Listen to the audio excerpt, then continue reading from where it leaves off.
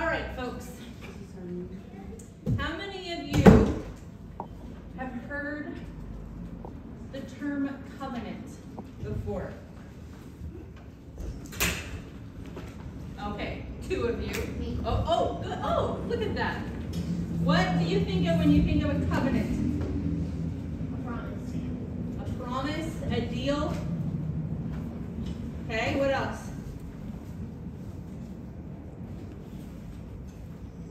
There's a term. Covenant is often paired with marriage, right? Like a covenant marriage.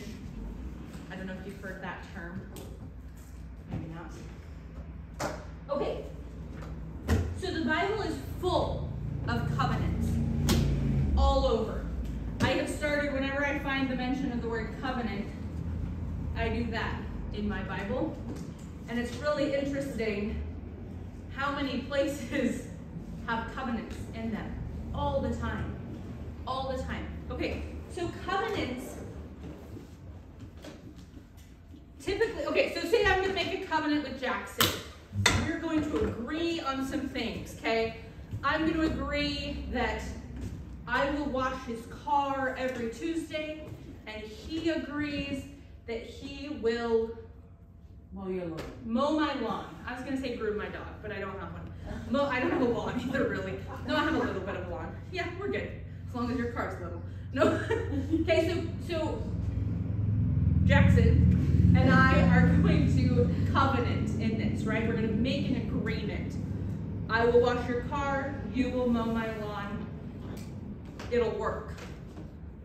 So how do I guarantee that he's going to actually hold up his end of the deal, right? So people would do different things in covenants. Sometimes they would exchange clothing, okay? So like, okay, Jackson, I'm gonna give you my belt. You're gonna give me your shoe, and we're gonna agree to wash the car, right? And mow the lawn. And if one of us breaks that covenant, oh man, now I have your shoe, right? It's things like that, okay? We see this in marriage. In marriage, what do people exchange? I wasn't hinting by scratching my ear, okay? They exchange rings, okay? In some covenants, they would change their names, okay? So Jackson and I are gonna covenant. He's now gonna be called Jack Hannah, and I'm gonna be called Haxon, because then we'll remember our covenant, okay? We see that in marriage. When I got married to Carson, I had to go through so many offices and paperwork to change my name, okay? I had just gotten a new passport with my maiden name on it. And I was like, I have to pay for another passport. So you have, nothing written on the board. So you have these things that they exchange. A really serious covenant, they would seal with blood. Okay, a guy would cut his hand, the other guy would cut his hand, they'd shake on it. Every time they looked at those scars, they would remember the covenant. Log that away. We're going to come back to that. Okay? So, God made covenants multiple times in the Old Testament. So, we're going to go through this because I want you to know about this. Hudson, can you look up Genesis 6:18? Jackson, can you look up Genesis 9? I'm going to read the 1 through 17 because that's really long and I'm going to skip through it. Jackson, can you look up Genesis 12, 1 through 3? Chloe, never mind, I'm going to do the Genesis 15. It's really long, and I like to be able to stop.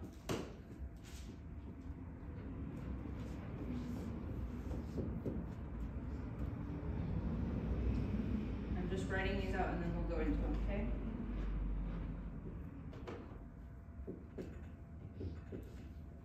Chloe, you can do the Exodus 19, 5 through 6.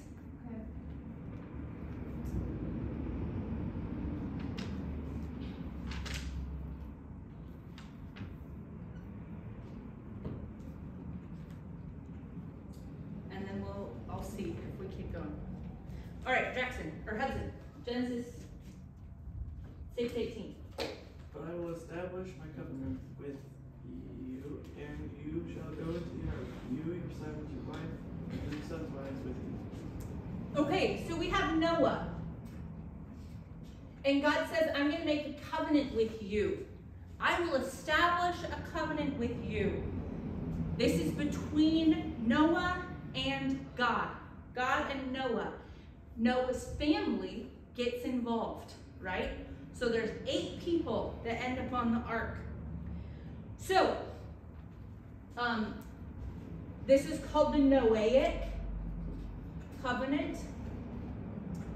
That's not his sign. This is called the Noahic covenant. You will be familiar with this one.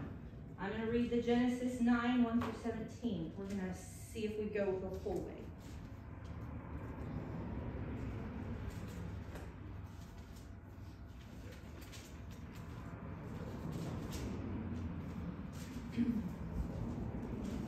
Go to verse 8. Then God spoke to Noah and to his sons with him, saying, Now behold, I myself do establish my covenant with you and with your descendants after you. Okay, so this is a family thing. With every living creature that is with you, the birds and the cattle and every beast of the earth with you, all that comes out of the ark, even every beast of the earth. So this is Noah and the generations after.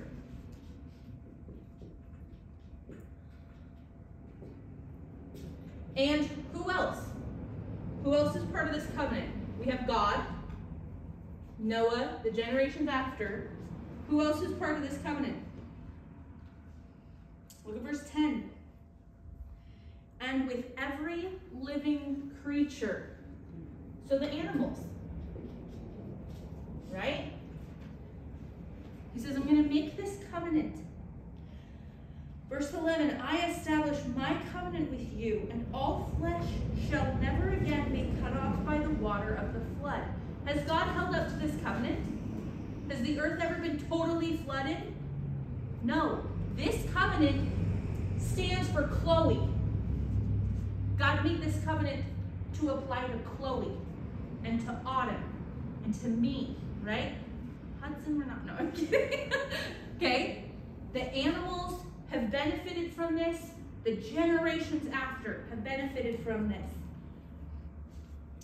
Verse 12, God said, He will never again cut off the water from the flood, neither shall there again be a flood to destroy the earth. God said, this is the sign of the covenant, which I am making between me and every living creature that is with you for all successive generations. I set my bow in the cloud, and it shall be a sign of a covenant between me and the earth. What is the sign of the covenant? The rainbow, right? How our world has corrupted that, right? When you see a rainbow in the sky, you can remember God is covenanted with me. He has an agreement with me to never again flood and destroy the earth. Now, are there small, like local floods? Yes, there have been many. But there's nothing that's destroying the entire population of the earth, right? So that covenant still stands. Now, every covenant that God makes, there is a sign.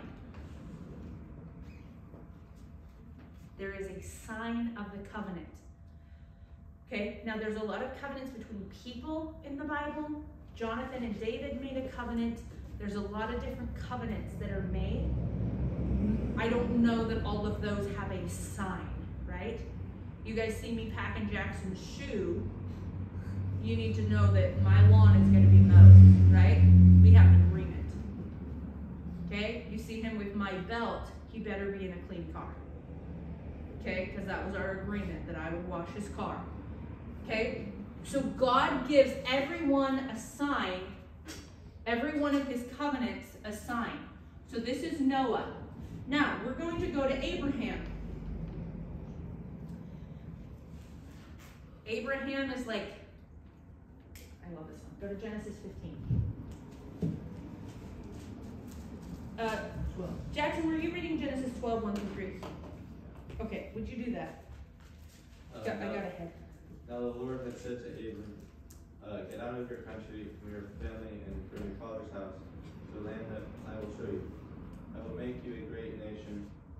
I will bless you. I will make your name great, and you shall be a blessing. I will bless those who bless you, and I will curse those who curse you. And in you all the families of the earth shall be blessed.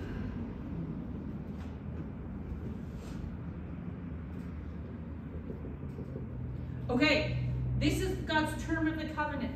He says, okay, Abraham, or Abram, I'm going to make a covenant with you. I will make you a great nation. You will be a blessing. I will make your name great. And in you, all families of the earth will be blessed. Now, there's a huge backstory to that about Abraham as the first one that it says he believed God and it was accounted to him as righteousness. And then later in the New Testament, it talks about how those who are children of Abraham, or of the faith like Abraham, are saved. So this is talking about salvation, right? If you have faith like Abraham, if you believe in God, you will be blessed. This applies to you. This covenant applies to you. If you have faith like Abraham, we talked about salvation last week. If you've accepted that gift of salvation, you are a part of this covenant. Kind of goosebumpy, huh? Like, whoop. Didn't know I got to be involved. Go to Genesis 15. God comes to Abraham and he says, do not fear. Verse 1. Do not fear, Abram. I am a shield to you. Your reward shall be very great. In New King James, it says, I am your exceedingly great reward. Abraham said, O Lord God, what will you give me since I'm childless? He's questioning. He's going, I don't know. You've promised all this stuff and I don't even have a kid. Right? Verse 5, and he took him outside and said, now look toward the heavens and count the stars if you're able to count them. And he said to him, so shall your descendants be. Then he believed the Lord, and he accounted it to him as righteousness, or reckoned it to him as righteousness. Abraham was saved, right? Yeah. Yeah, go for it. We're not going to wait for you, sorry. It was reckoned to him as righteousness, and he said, I am the Lord who brought you out of the Ur of Chaldeans to give you this land to possess it. This is the land that later became Israel. That's the land God promised Abraham. And remember, he said in Genesis 15:16, your descendants are going to be imprisoned in bondage for 400 years, and then they will come back to this land. Verse 8, he said, O Lord God, how may I know that I will possess it? He said, you're making all these promises to me. How will I know? So he said to him, bring me a 3-year-old heifer and a 3-year-old female goat and a 3-year-old ram and a turtle dove and a young pigeon. Then he brought all these to him, and he cut them in two and laid each half opposite the other, but he did not cut the birds. The birds of prey came down upon the carcasses, and Abram drove them away. Now when the sun was going down, a deep sleep fell upon Abram, and behold, terror and great darkness fell upon him. God said to him, know for certain that your descendants will be strangers in the land that is not theirs, where they will be enslaved and oppressed 400 years, but I will also judge the nation. Okay, so he says, I'm going to bring them out. Verse 17. It came about when the sun had set and it was very dark, and behold, there appeared a smoking oven and a flaming torch, which passed between these pieces. On that day the Lord made a covenant with Abram, saying, to your descendants I have given this land, from the river of Egypt as far as the great river, the river Euphrates. Okay? So God says, Abram goes, how do I know that this will be a thing? That this is going to come true? God says, I'm going to make a covenant with you. What did Abram bring to the covenant? Nothing. It wasn't, God's going, Abram, I'm going to do all this. You have to do all this. Right? That's like me saying, Jackson, I will wash your car, but you don't have to mow my lawn. I just want to do that for you. Abram brings nothing to the covenant. God goes, okay, get some animals, and they cut them. It says he cut them in two. I don't know if it was Abram. Have you ever butchered an animal? Can you imagine just cutting a cow in half? That's just a lot of work, okay? And they lay the pieces out. Half of a cow here, half of a cow, half of a sheep, half of a sheep, half of a goat, half of a goat. Okay? And Abram sees, God puts Abram into a deep sleep, and then he passes through that blood. And he makes a blood covenant. I told you, some covenants involve blood. God walks through that blood and promises, this will be. This will be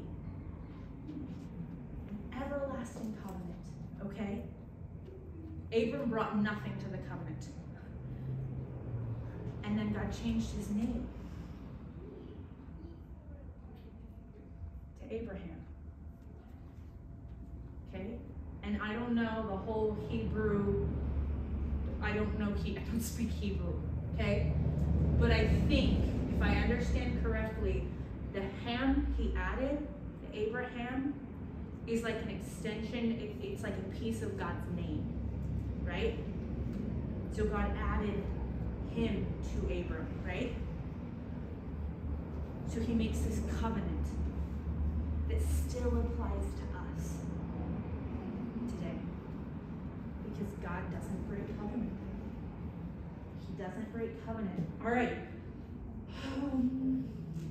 Genesis 17. Chapter 17. Verse 1. Now Abraham was 99 years old. Can you imagine being 99 years old and hacking a cow in half? Like that just... Sometimes you read the Bible and you just picture certain things, and then if you actually think about it, it's like, this was an old man, like, trying to cut this cow in half, right? God said to him, I am God Almighty. Walk before me and be blameless. Okay? That's what God asks of him in the covenant. That you walk before me and be blameless. But because God was the only one who passed through the blood, when Abraham fails that, the covenant still stands. Okay? If Jackson and I agree to mow each other's lawn and wash each other's car, and I don't wash his car, I have broken the covenant. Right? Abraham brought nothing to the covenant, so his actions cannot break that covenant. Thank goodness, because Abraham lost up. Right? Same with Noah. It wasn't like, okay, Noah, you have to do this or this covenant breaks. Oh, you did it. Flood the world again. Right? God doesn't, thank goodness, he doesn't rely on humans. Okay? I am God Almighty. Walk before me and be blameless. Verse 2. I will establish my covenant between me and you, and I will multiply you exceedingly. Abraham fell on his face, and God talked with him, saying, as for me, behold, my covenant is with you, and you will be the father of a multitude of nations. Abraham's just laying on his face, and God's telling him this. Have you ever had somebody say something to you that blesses you so much you just start crying? Guys, maybe not. But when somebody just encourages you and challenges you and blesses you with their words, I have. Picture this happening. Abraham's laying on his face before the Lord, and God says, I'm going to bless you. I've made a covenant with you. Verse 4, you will be the father of a multitude of nations. No longer shall your name be called Abram, but now your name shall be Abraham. For I will make you the father of a multitude of nations. I will make you exceedingly fruitful, and I will make nations of you, and kings will come forth from you. I will establish my covenant between me and you and your descendants after you throughout their generations for an everlasting covenant. This covenant will not end. Everlasting. To be God to you and your descendants after you. I will give to your descendants after you the land of your sojournings, all the land of Canaan, for an everlasting possession. This is why you don't mess with Israel. God gave Abraham that land for an everlasting possession. That's why when people are trying to fight Israel, good luck. Israel as itself may not be a great nation right now, may not be walking with the Lord, but God made an everlasting covenant with Abraham that that's his land. If you ever want really interesting reading, read about the 6-Day War. All the nations surrounding Israel were going to, they told them we're going to just drive them into the sea, the Mediterranean Sea there, and just destroy them. And instead of Israel waiting to be attacked, they attacked every single nation surrounding them simultaneously. And in 6 days, everybody went, we're done. We'll leave you alone. It's incredible, okay? Just read about the 6-Day War. It's really cool. For an everlasting covenant, and I will be their God. Verse 9, God said further to Abraham, now as for you, you shall keep my covenant, you and your descendants after you throughout their generations. This is my covenant which you shall keep between me and your descendants after you. Every male among you shall be circumcised. You shall be circumcised in the flesh of your foreskin, and it shall be the sign of the covenant. Okay? What is the sign of this covenant? Circumcision. I think I spelled that right. Okay? Circumcision. They circumcised the men. Okay? So, that's the sign. Now, a whole bunch of people in the Bible, in the New Testament, decided, well, that's what makes you saved. False. Faith is what makes you saved. This is the sign of the covenant. The rainbow is not what saved Noah from the flood. It's a sign of the covenant. Okay? Covenants have signs. Did you have Exodus 19, 5-6? Yeah. Read that for me, would you? Now therefore, if you will indeed obey my voice and keep my covenant, then you shall be a special treasure to me above all people, for all the earth is mine. And you shall be to me a kingdom of priests and a holy nation. These are the words which you shall speak to the children of Israel. Hey, this is Moses. We're going to talk about, I think we're going to go through Exodus next week. I love the book of Exodus, and we're going to just study some of the principles in Exodus. So we'll cover more of Moses' covenant, okay? Yeah, we need to hurry. Moses' covenant, we'll talk about it more next week. But the sign, the agreement, the contract of the covenant, this might blow your mind, was the 10 Commandments. That was the contract. God came to the people and said, will you agree to be my people? And they said, yes. That was the terms of the covenant. He said, you do these things, this covenant will be. Exodus is more like a marriage covenant. We'll talk about it next week. It's powerful. The sign of the covenant is the Sabbath. You were the only people who took a Sabbath. And all the nations would go, why? Oh, that's the sign of the covenant that they have with God, is the Sabbath. This agreement, okay?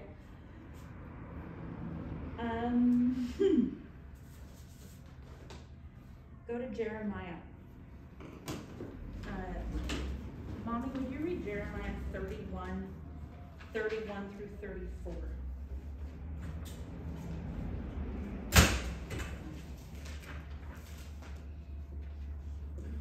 31 to 34.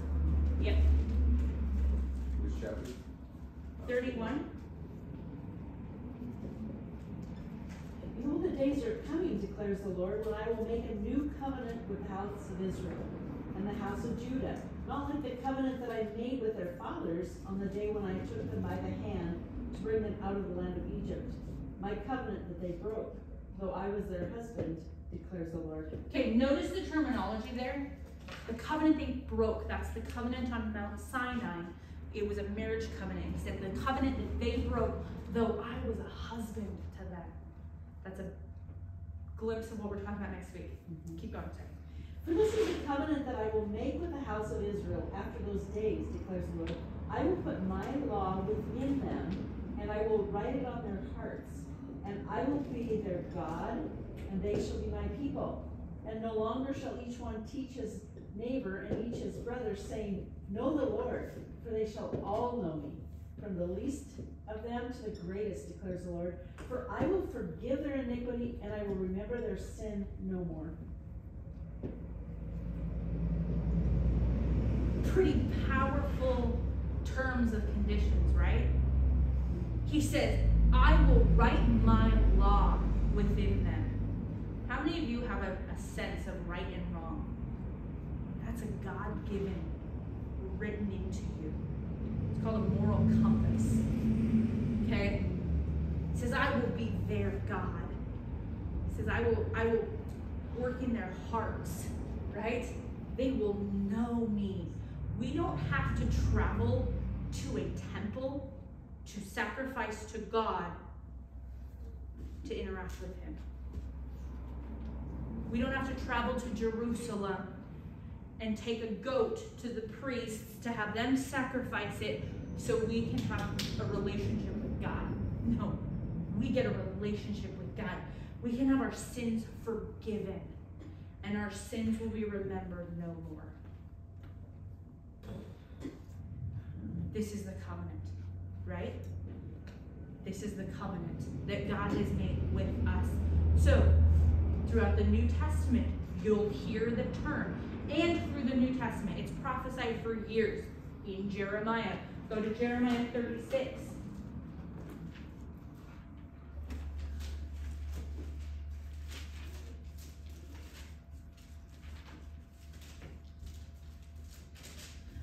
Jeremiah 36:22. I don't know that we're going to have time to read all of it, but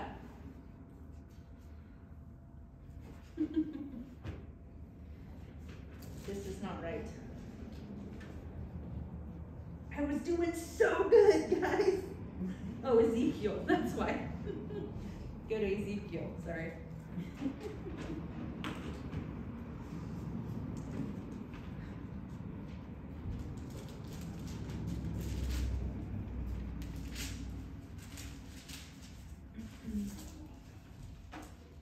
Thirty-six, 22.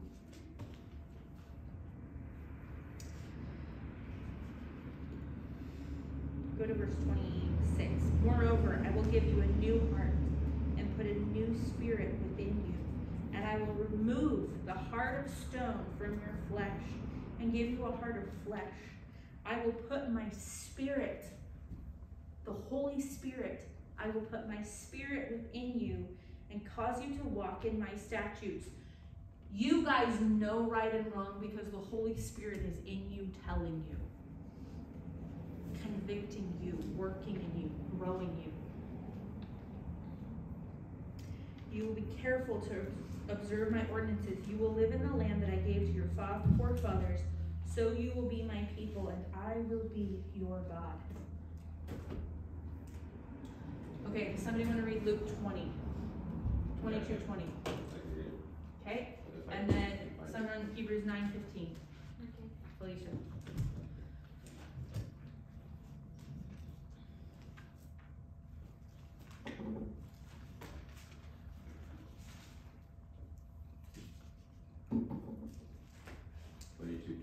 Yep. Okay. And in the same way, he took the cup after they had eaten, saying, "This cup, saying, this cup which is poured out for you is the new covenant in my blood." Did you guys realize when you take communion,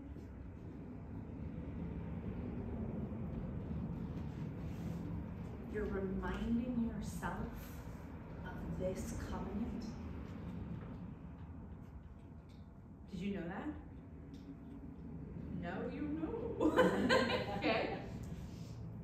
Communion is one of the signs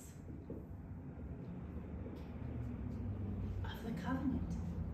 It's a reminder that this is what we have access to. This is what we get to be a part of. This is the covenant that God makes with us. Notice he requires nothing of us but faith.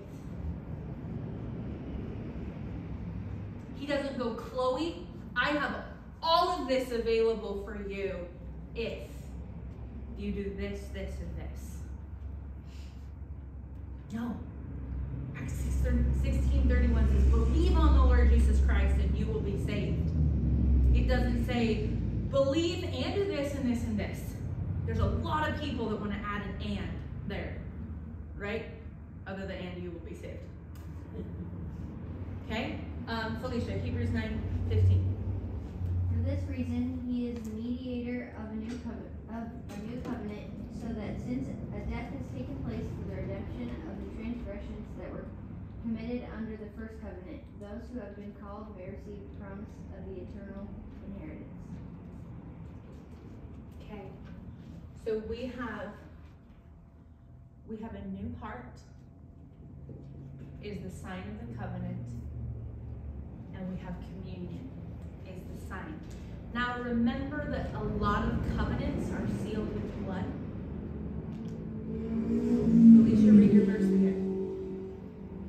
For this reason, he is the mediator of a new covenant, so that since a death has taken place for the redemption of the transgressions that were committed under the first covenant, those who have been called may receive the promise of the eternal inheritance. Okay, Jesus died. He gave his blood.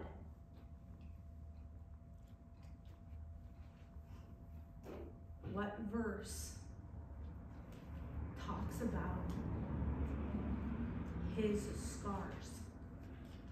Remember how I told you of covenant, they'd sometimes cut themselves, shake hands, mingle their blood, and then when they saw that scar, they remembered the covenant? Jesus still bears those scars. Okay? He's not going to forget that covenant because he's got it right here. Okay? So blood was shed to establish this covenant. Our sign of the covenant is a new heart, a heart that's soft and moldable and workable for God, that's correctable and teachable, and that the Holy Spirit that lives in you can continually mature and grow. That little voice in you when you know you're going to do something wrong that goes, don't do it. When you start listening to that, it's that soft heart. Okay? And then the sign of communion. Next time you take communion at church, I hope it has a way bigger, mind-blowing meaning of, wow, this is part of the covenant with the Lord. I bring nothing to the table but faith, and God does everything else. Okay? Any questions? Any questions?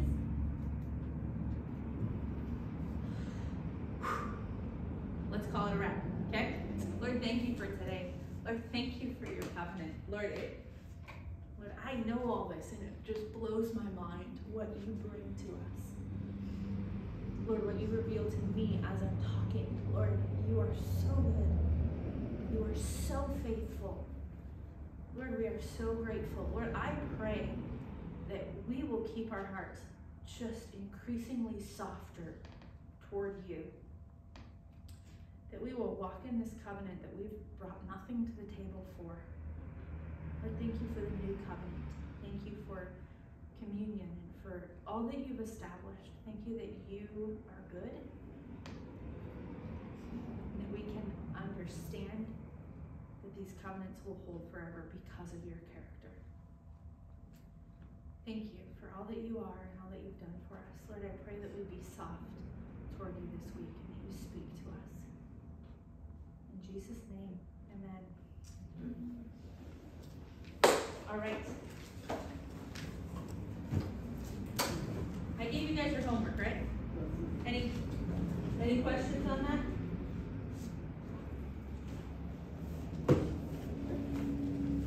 I guess I didn't look up to see if there were any hands raised still. If there were, sorry.